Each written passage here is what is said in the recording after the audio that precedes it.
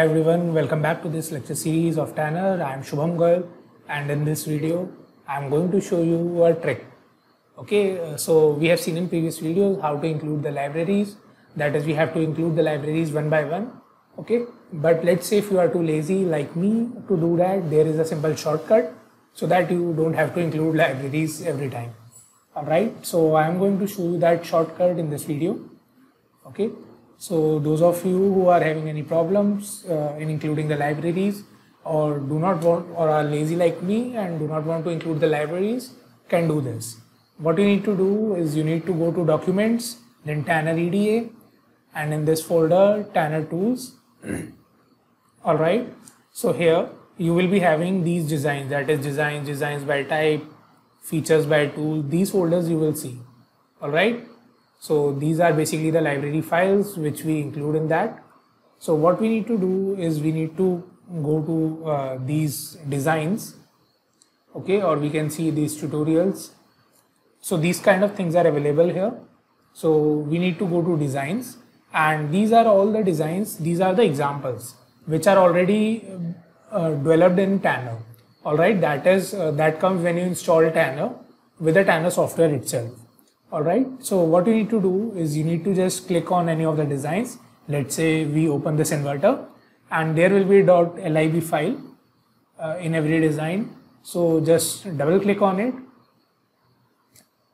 and you need to wait for it to open the Tanner software. Once it will open, you will see all the libraries listed in the Tanner software. Okay, so here as I said, it is opening.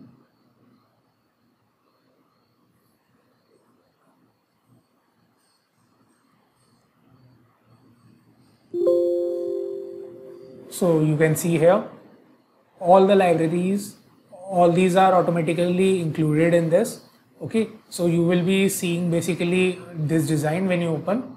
Okay, so what you need to do, you don't need to make any changes to this design. You just need to go to Cell and create a new view.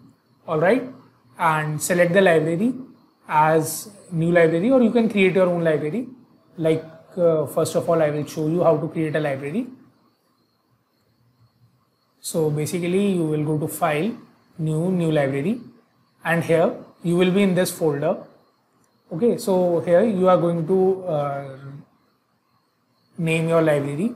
That is, let's say I name it New Library 2. Okay, this is the folder in which I create all my designs. So I will just create a New Library 2, and here also I am going to add New Library 2. Alright, so I am going to click OK. So here you can see there is this New Library 2 folder. So now I am going to create a new view of the cell, that is new, and here I am going to select the library, that is New Library 2, and let's say I name it as test. So I am going to click OK, and now you can see I can just add any of the devices, anything which I want in this new library. So you can see here this is NMOS, and I can just create an instance and add it here. Alright, so all the components are available and I don't have to add any libraries. Alright, so this is a shortcut that is you can use. So if you don't want to add the libraries, or if you are facing any difficulties in including the libraries, so this is just a shortcut method. So this is all for this video. See you guys in the next video.